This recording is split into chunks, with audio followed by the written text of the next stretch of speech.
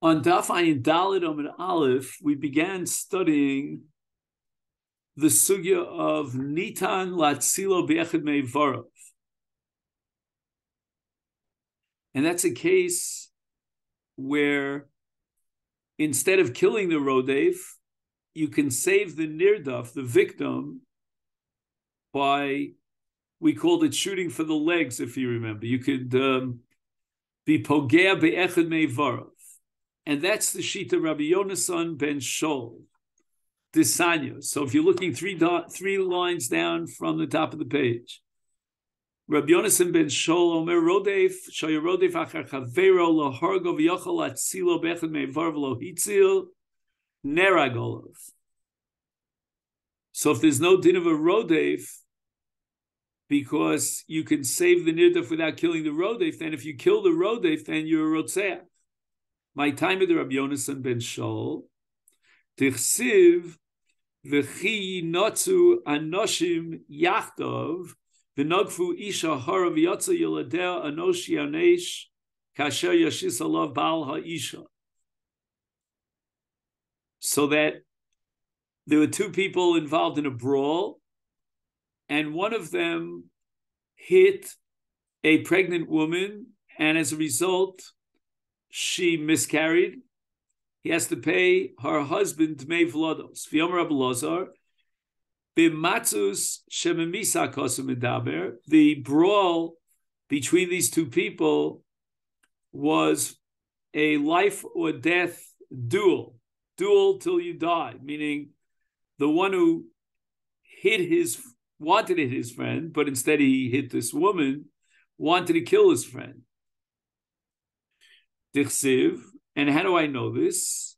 Because the very next pasuk says, "V'yomason yeh v'nasato nefesh tachas nefesh." That if this woman dies as a result of this makkah, then the makkah, will be killed as a rotzeach. So we see that this person had an interest and an intention of killing his friend. If he didn't have an intention to kill his friend, then he's a shogeg. We wouldn't be putting him to death. And even though the one who dealt the blow, the one who was the makeh, his kavanah was to kill a person, and therefore he becomes a rodef. Nevertheless, the Torah says that if she didn't die, and only the Vlodos died, then Onoshiona, she has to pay money to her husband. Iyamrit Bishlema, this is the Drasha of Rabbi Yonasan. It would make sense if Yochel Latzila B'Echad Me'Varav Lo Nitan Latzila B'Nafsho. In this case, the Rodef is not considered Chayav Misa. Why? Because we could have avoided killing him and saved the Isha. Nitan Latzil B'Nafsha is Hainu the Mishkachas Lo Yeonish. Now I understand why he's paying Tmei Vlodos.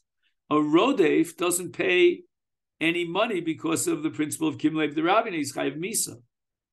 So what would be, asks Rabbi Yonasan, a situation where there's no status of Rodef, and that's why he has to pay the Dmei Vlodos, and he's not Chayav Misa, Kagon Shiachal Atzil B'Echad Me'Varav, because the Nirdaf could have been saved by taking away one of the limbs of the body of the Rodef, and therefore you're not allowed to kill him.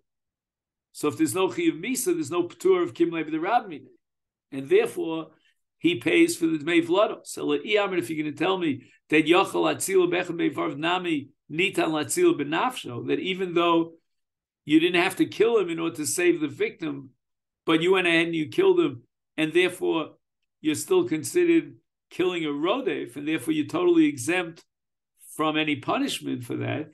Then you're telling me that he still has the status of a Rodef. Why would he be chayiv Dmei Vlodos? That's the kasha.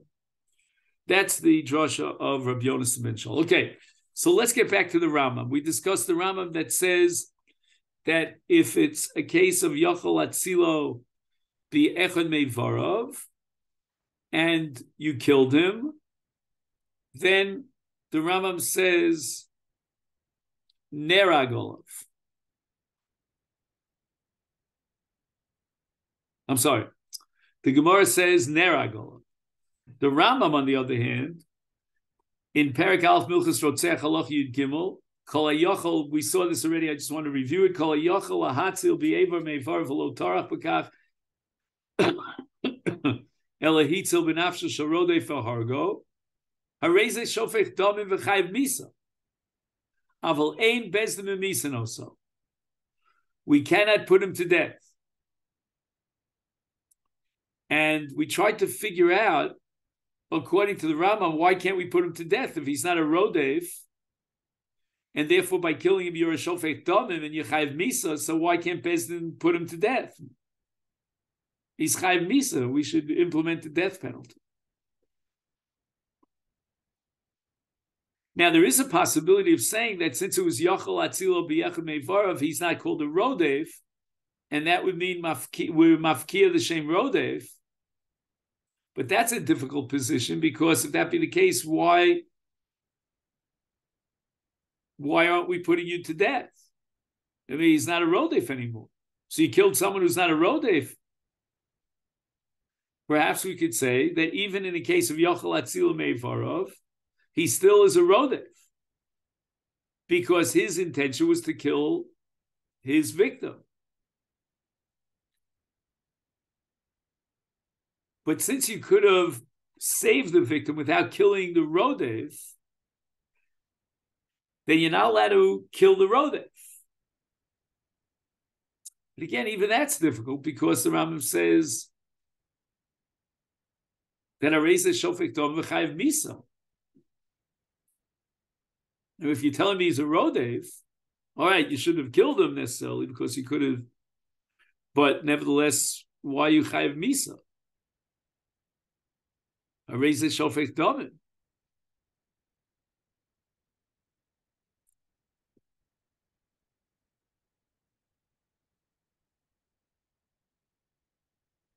So again, if we emphasize the Seifa of the Rambam, namely that Ein Bezdin Mimisan also, it sounds like the Rambam is holding that he is a Rodef.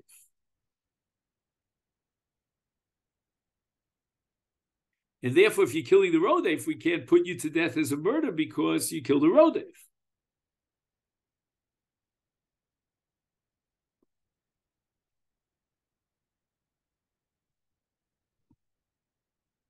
So frankly speaking, I would be more inclined to say that the Rambam holds he's not a Rodef.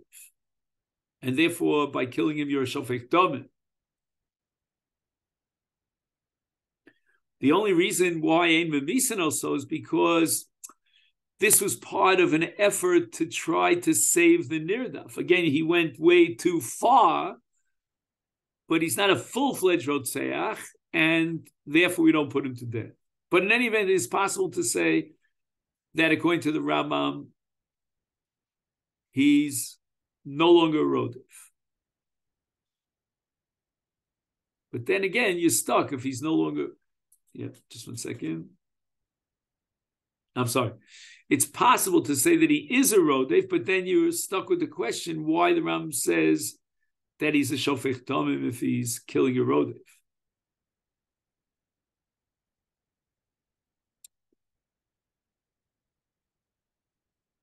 Now, instead of Yochel Atzilo B'Yechad Mevarov, what would be if Yochel Atzilo, if you could somehow calm down the Rodef? Like, let's say the Rodef is in a state of anger, and you could speak to him and assuage him, or perhaps you could castigate him and say, well, you low scoundrel, you're running after a person, you're going to kill an innocent person.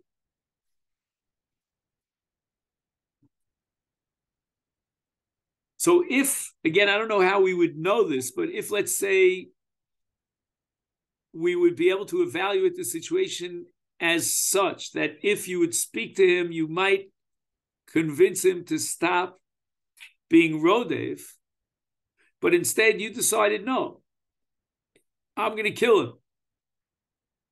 You took the law into your own hands. You didn't speak to him. You didn't try to calm him down. You killed him. And once again, that would be like Yochel Atzilo Be'echad Be'varav. Even without shooting for his legs or so, you could have stopped him by speaking to him.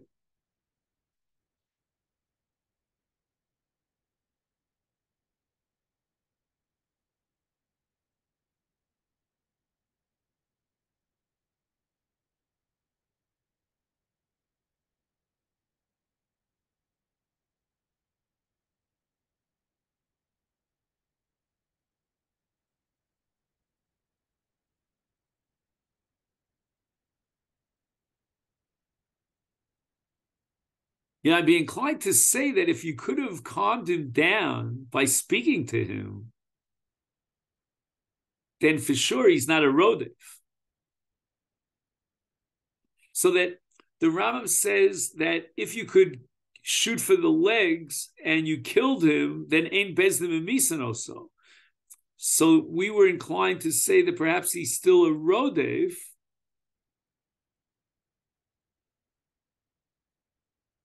and therefore ein bezdin memisan also. But in a case where he could have spoken to him and calmed him down, then for sure he's not a Rodef. And then we could say once mafkir the shem Rodef completely, then someone who kills him is chayav misa and bezdin memisan also.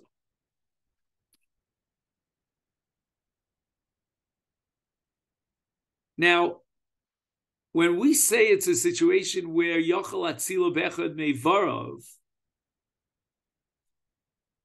that would depend upon whether you had the weapons and the wherewithal to do so.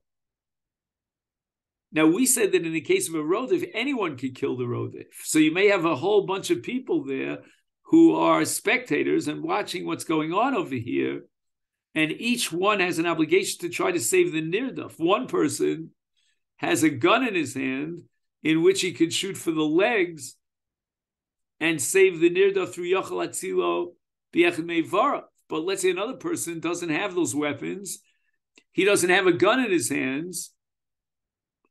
And therefore, the only way he could possibly save the Nirdaf is by killing the Rodef. Let's say in such a scenario, would he be allowed to kill him, or do we say that, well, since somebody else could save the Nirdaf without killing the Rodef, therefore the Rodef doesn't have a shame Rodef objectively, even as far as other people are concerned who don't have the luxury of Yochel Atzilo Bechad Be'varav.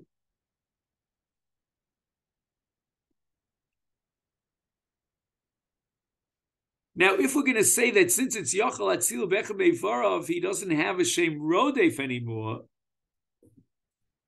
and that's why the Rambam says that he's a Shofech Damim, he's a Rotzeach, and he's Chayav Misa, so that it could be that as far as somebody else is concerned,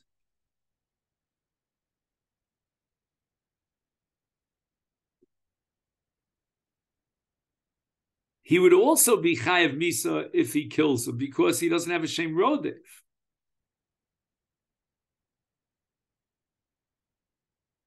But we wanted to suggest that maybe even in Yochel Atzil Bechad Meivarav, he still has a Shem Rodef because his intention is to kill the victim.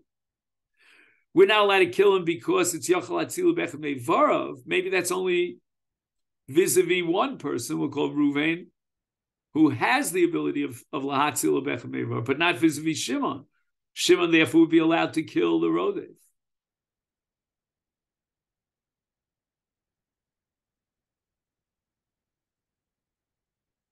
Now, the Ravid disagrees with the Rambam and holds that in the case of a Rodef, a Yochel Atzil Bechad Meivarav, if you kill him, then you're chayav misas bezdin.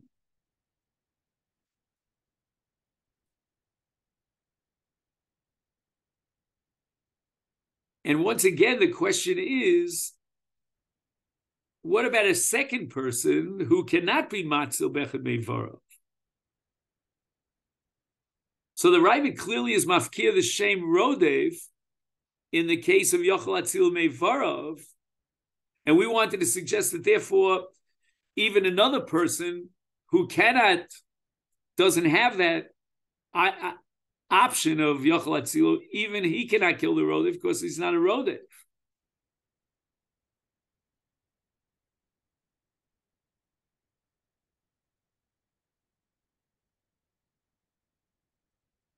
And the Ravid who says that if you kill this person, even though it's Yochel Atzilo, then you get killed by Bezdin, it means that certainly we were mafkir the Shem Rodef. So even the Sheni, even the other spectator, is not allowed to kill him, since the first guy could save the Niduf without killing the Rodef. And Pakamine Shem Rodef.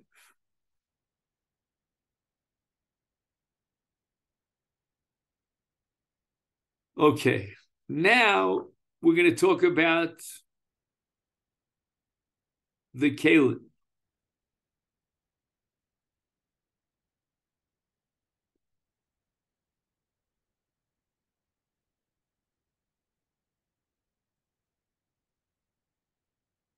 Rodef shaya rodef achar harodef latzilo v'shiber Kalim.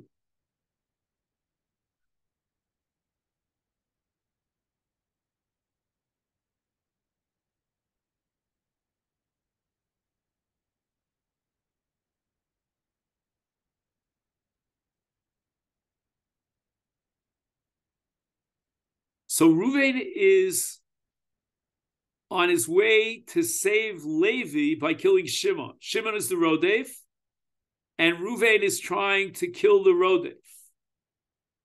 And he breaks Caleb.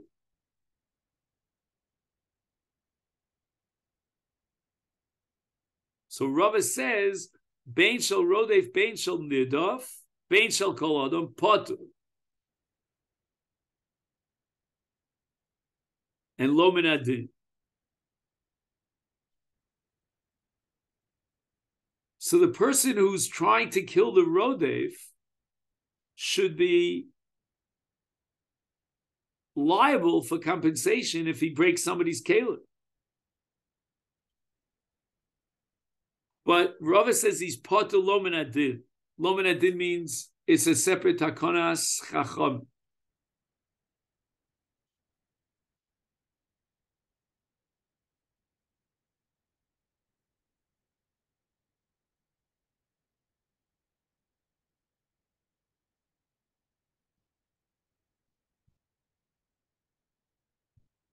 Now, what's the halacha if the Rodef himself damages somebody's property? So a little bit earlier in the Gemara quotes Rava, Rodef shoyu Rodef achar chavera v'shiber sakelim bein shel nirdav bein shel kol adam potu. Where the Rodef breaks the kelim of the nirdav or anybody else's kelim potu, my time of nation is chay benafshe. So we have the principle here of kimle b'derabmin. Then Rava says nirdav sheshiber sakelim. So the nirdaf is the fugitive who is running away from the Rodef. And now, is he liable for compensation if he breaks kelim? Shall Rodef poter, shall kol adam chayav.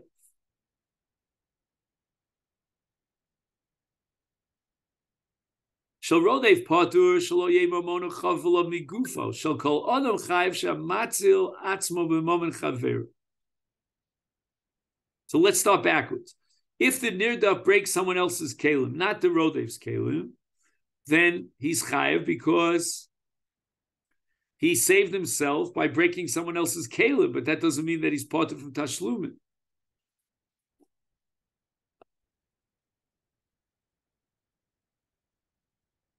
But if on the other hand he breaks the kelim of the Rodef, then he's parted. if the Nirdaf is allowed to kill the Rodef to save himself, then certainly he's allowed to break his kalim in order to save himself. But again, we're not giving him a carte blanche heter to break the guy's kalim. It means if somehow by breaking the kalim, he's able to escape from the clutches of the Rodef.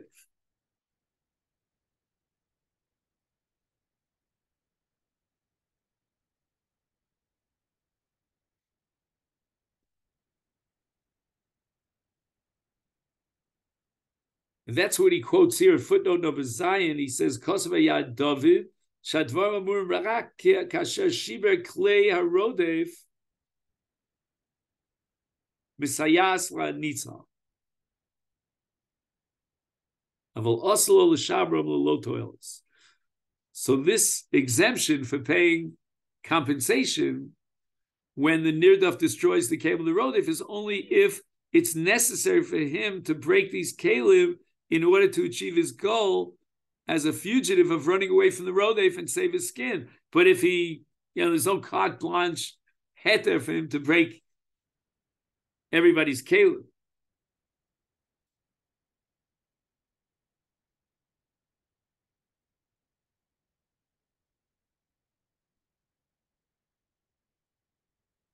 Okay, now we'll try to read the Rambam. So you want to open up the Rambam to Perek Ches Mehilchas Chovel Umazik. That's in the book called Nezikin. Halacha Dal. Perek Ches. That's chapter 8, paragraph 4. Nasa Mamon Chaver Biyado.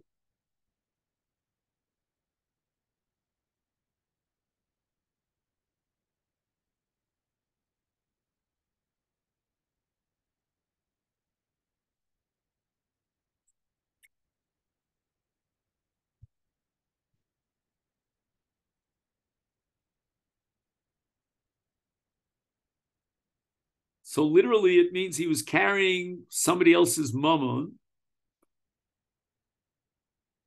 and he gave it over to the Anos. The Anos is,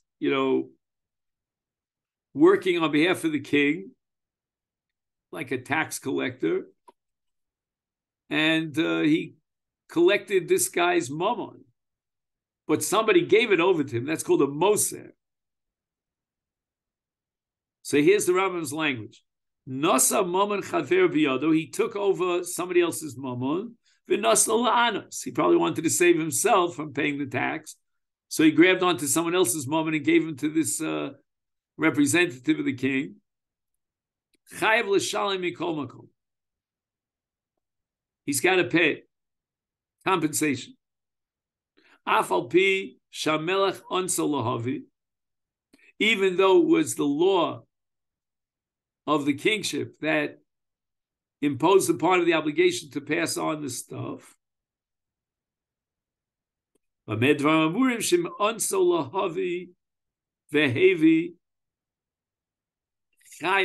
chayav? Bishalo igia mamon l'shus ha'anos.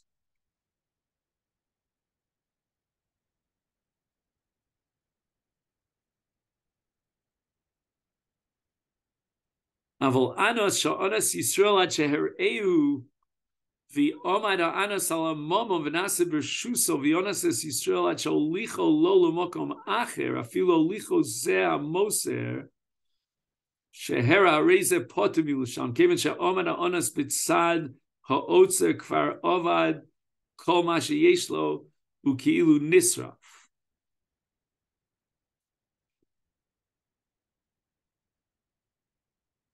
So the Rambam differentiates between two different scenarios. In one scenario, the Anos demands that the Jew bring forward the mammon.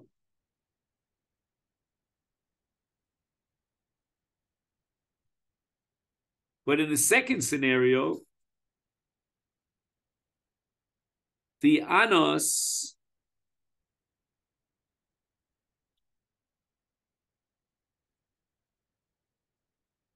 is Omad al HaMamon. V'nasa b'rshusa.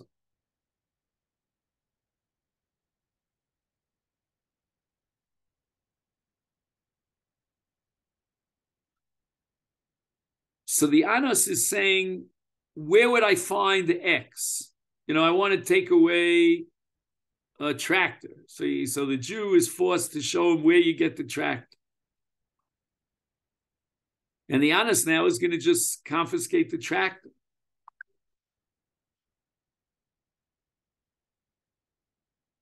He may now force the Jew to transport the tractor to another place, and the Jew complied. He's potter.